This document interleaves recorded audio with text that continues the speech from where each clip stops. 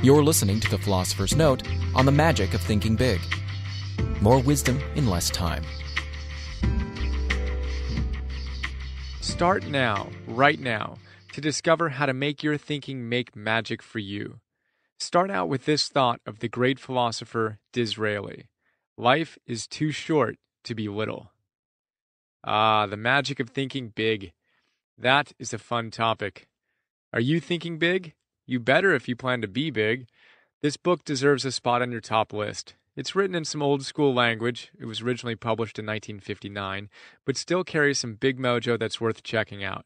No matter the field in which you want to get big, be it in business, or your bank account, or your relationships, or even your spirituality.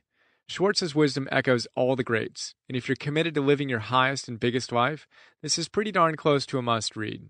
In any case, I hope and trust you'll enjoy some of my favorite big ideas and how they've impacted my life and might impact yours. So let's jump straight in. The first big idea, believe big. And here's a quote. Here is the first step towards success. It's a basic step. It can't be avoided. Step 1, believe in yourself. Believe you can succeed. End quote.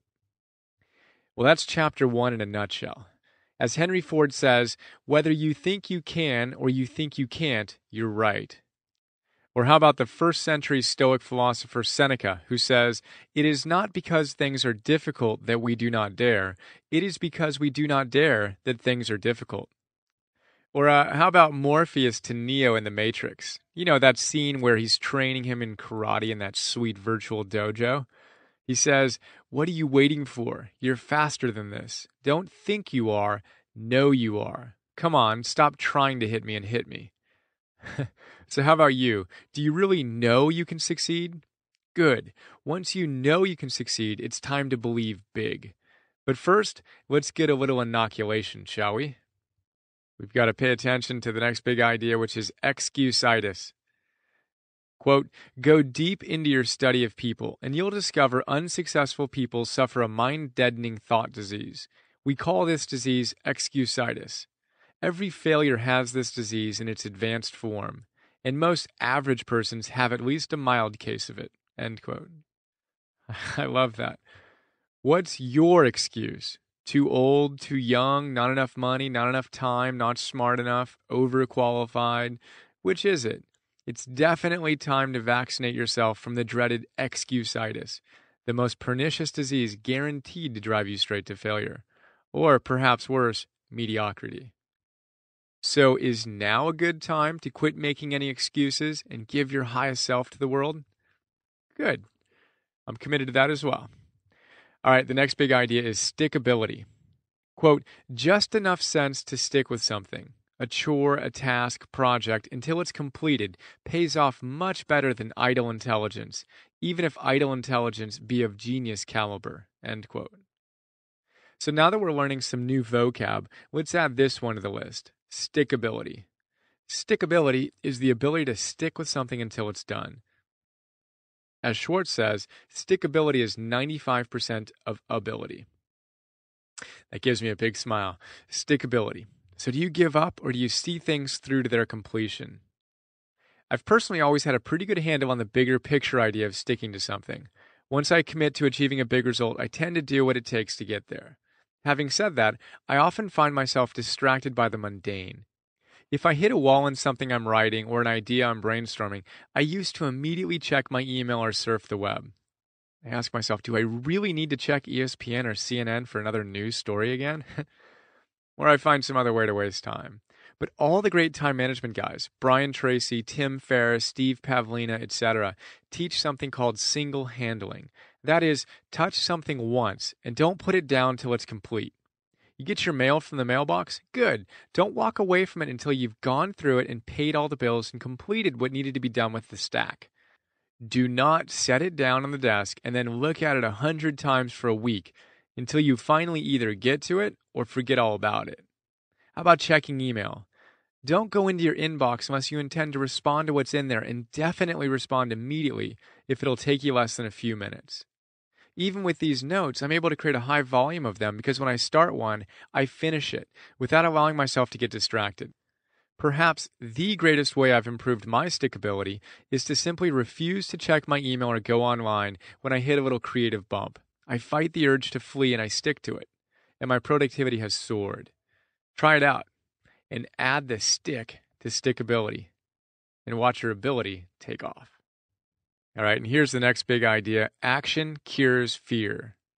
Quote, fear of all kinds and sizes is a form of psychological infection. We can cure a mental infection the same way we cure a body infection, with specific, proved treatments. Condition yourself with this fact: all confidence is acquired, developed. No one is born with confidence. Those people around you who radiate confidence, who have conquered worry, who are at ease everywhere and all the time, acquired their confidence, every bit of it. End quote. I would like an amen on that one. If you've read some of my notes, you know that dealing with fear is a near universal theme of all these great books. As Frank Herbert said in his genius book, Dune, I must not fear. Fear is the mind killer. Fear is the little death that brings total obliteration. I will face my fear. I will permit it to pass over me and through me. And when it has gone past, I will turn the inner eye to see its path. Where the fear has gone, there will be nothing. Only I will remain. And you know what kills fear? Action. As Schwartz so rightly says, quote, action cures fear. Indecision, postponement, on the other hand, fertilize fear. Jot that down in your success rule book right now. Action cures fear. End quote. Seriously, jot that down in your little success journal. Action cures fear. Are you afraid of something? Here's what I can guarantee you. You're avoiding taking some sort of action. And you know what that's doing? It's fertilizing the fear. And, ironically, it's bringing whatever it is you fear that much closer to you. So, what are you afraid of these days? Are you fertilizing your fears by not taking action? Okay, good. Now, what can you do to move straight at your fears? What little things can you do today to move forward? How about 3 things, they don't need to be huge, that you've been putting off? 1, 2, 3. What are they? And on the PDF, I offered a little place where you can write them down.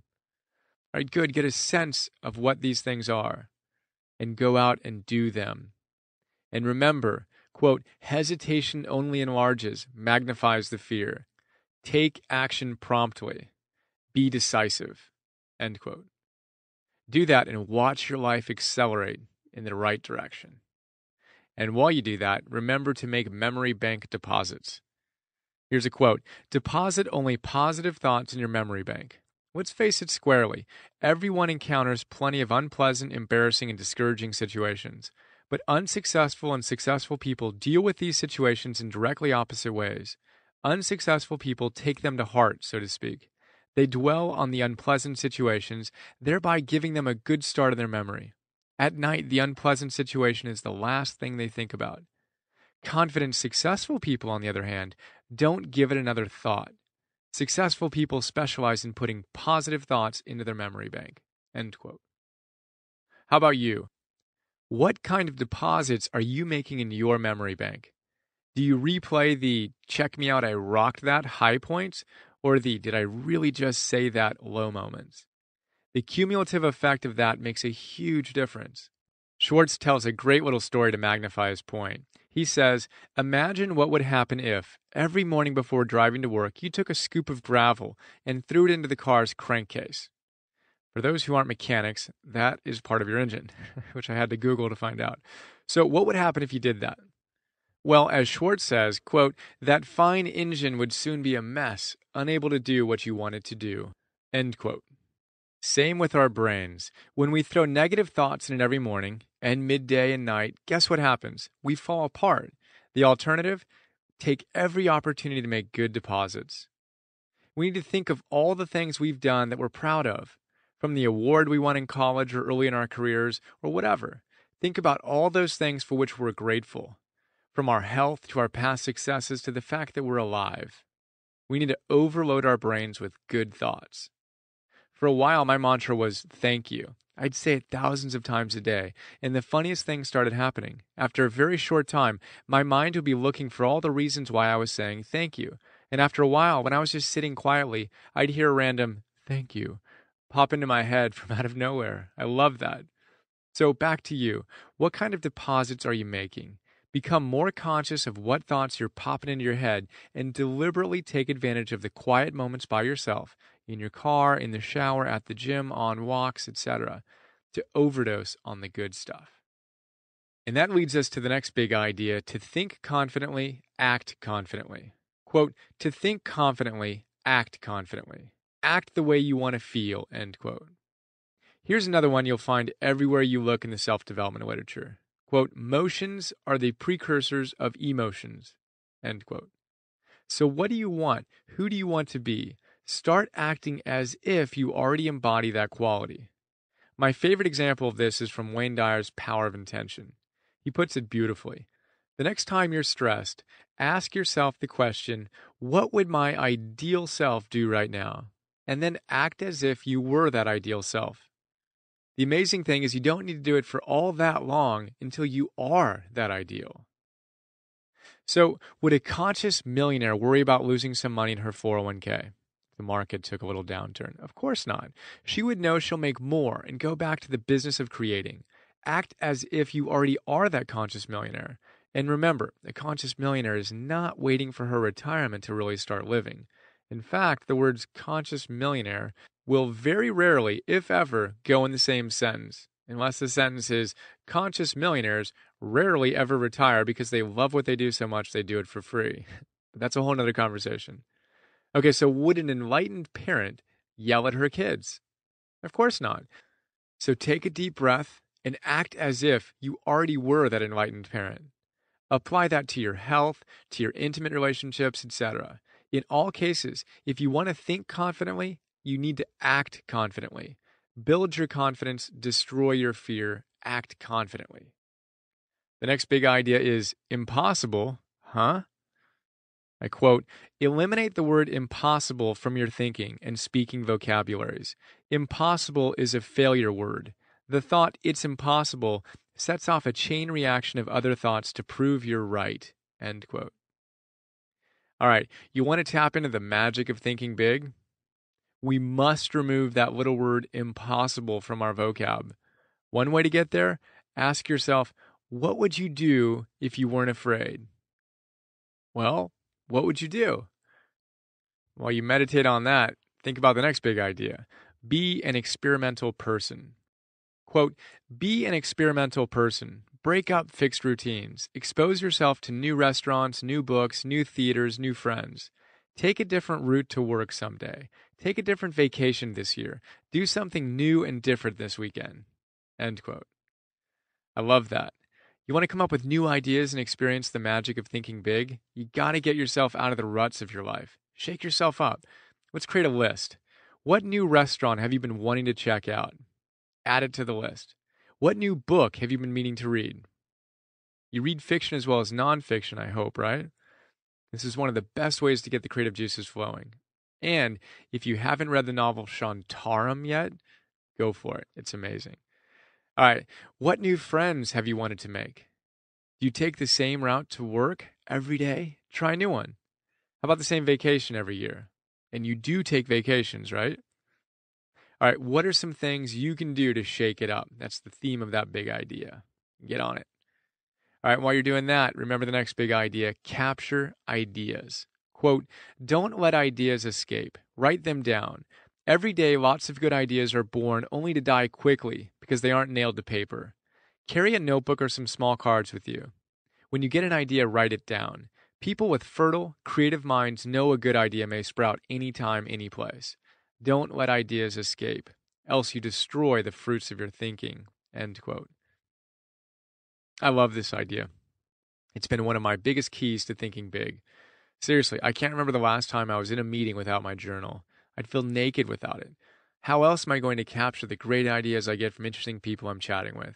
And I usually have a folded piece of paper or a tiny little journal and a pen with me whenever I'm out on a hike, or otherwise, gasp, separated from my journal. It's almost like the simple fact of having something to write on invites your subconscious to throw more ideas your way. In any case, we gotta capture our ideas. I know this one simple habit has been totally transformative in my own creations, and I strongly suggest you follow the tip. Oh, and one more thing. You want to really catalyze your creativity? Act on your creative ideas. If you're feeling totally inspired by an idea, don't put it on a to-do list. Do it. That moment is the time when you can most powerfully convey the mojo of your idea, whether that's by making the phone call or writing the email or writing the blog post. There's no way you will feel the same inspiration when you look at your notes the next day or the next week. It's impossible. If you want your life to really take off, capture the ideas and act on them now. And while you do that, remember you need to compromise with perfection. Quote, "We must be willing to make an intelligent compromise with perfection, lest we wait forever before taking action." End quote. Perfection. I have a feeling we've all dealt with that. Are you all up in your stuff about needing to be perfect before you can do anything? Well, I've mastered that as well. And if you haven't figured it out yet, we need to get over that. As Maslow says, it seems that the necessary thing to do is not to fear mistakes, to plunge in, to do the best that one can, hoping to learn enough from blunders to eventually correct oneself. If we want to think big and live big, we've got to learn that nothing is ever going to be perfect. Things are never going to go exactly as planned, and the best we can do is to plunge in, do our best, and hope to learn enough from our blunders to correct them along the way. All right, and the final big idea, good ideas need action. Quote, "A good idea, if not acted upon, produces terrible psychological pain, but a good idea acted upon brings enormous mental satisfaction. Got a good idea? Then do something about it. Use action to cure fear and gain confidence. Here's something to remember. Actions feed and strengthen confidence. Inaction in all forms feed fear. To fight fear, act. To increase fear, wait, put off, postpone." Quote. Well, there's that word action again. Yep, always. All right, this book is so chock full of big ideas, I'd have to rewrite it to capture them all. But alas, that's not the point of these notes, and we are at a conclusion here. So I leave you with one of the most powerful questions we can ask ourselves in our pursuit of the magic of thinking and acting big. The question is, what would you do if you weren't afraid? I promise you that if you get in the habit of asking and answering that question with positive action, we'll all hear about you and your big dreams and big life. And I'm looking forward to it. All right, that wraps up that part. Let's go take a quick look at David J. Schwartz, the author of The Magic of Thinking Big. Look at the other notes I think you'll enjoy, and then take a quick look at the quotes from the sidebar. So David Schwartz, the author of The Magic of Thinking Big, was a professor at Georgia State University in Atlanta and the president of Creative Educational Services, Inc., a consulting firm specializing in leadership development. And if you enjoyed this book, I think you'll also enjoy The Power of Intention, Ralph Waldo Emerson, Tony Robbins, Ask and It Is Given, Get Out of Your Own Way, and Overachievement. All right, now we're going to take a look at those quotes in the sidebar. We'll start with Schwartz, who says, "The more successful the individual, the less inclined he is to make excuses." Calvin Coolidge says, "Nothing in the world can take the place of persistence. Talent will not. Nothing is more common than unsuccessful men with talent. Genius will not. Underword genius is almost a proverb. Education will not. The world is full of educated derelicts. Persistence and determination are omnipotent. The slogan, 'Press on,' has solved and always will solve the problems of the human race." Krishnamurti says, "Do you know your particular fears? And what do you usually do with them? You run away from them, don't you? Or invent ideas and images to cover them. But to run away from fear is only to increase it." Russell Simmons says in his great book, Do You, "The pain that's created by avoiding hard work is actually much worse than any pain created from the actual work itself. Because if you don't begin to work on those ideas that God has blessed you with, they will become stagnant inside of you and eventually begin to eat away at you. You might seem okay on the outside, but inside you will be ill from not getting those ideas out of your heart and into the world. Stalling leads to sickness, but taking steps, even baby steps, always leads to success." A couple more from David Schwartz. "In brief, it really is easy to forget the unpleasant if we simply refuse to recall it. Withdraw only positive thoughts from your memory bank. Let the others fade away, and your confidence, that feeling of being on top of the world, will zoom upward. You take a big step forward toward conquering your fear when you refuse to remember negative, self-deprecating thoughts. He also says, when you believe something is impossible, your mind goes to work for you to prove why. But when you really believe something can be done, your mind goes to work for you and helps you find the ways to do it. And George Bernard Shaw shares, you see things and you say, why? But I dream things that never were, and I say, why not? Walt Disney said, it's kind of fun to do the impossible. And Ralph Waldo Emerson says, all life is an experiment. The more experiments you make, the better.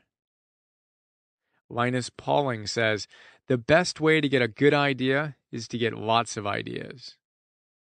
And Benjamin Franklin says, don't put off until tomorrow what you can do today. And finally, Jesus says, if you bring forth what is inside you, what you bring forth will save you. If you don't bring forth what is inside you, what you don't bring forth will destroy you. That is a powerful thought, and that wraps up the quotes, and that wraps up this Philosopher's Note. Hope you enjoyed and look forward to sharing more. And remember to bring forth what's inside you. Embrace the magic of thinking and acting big.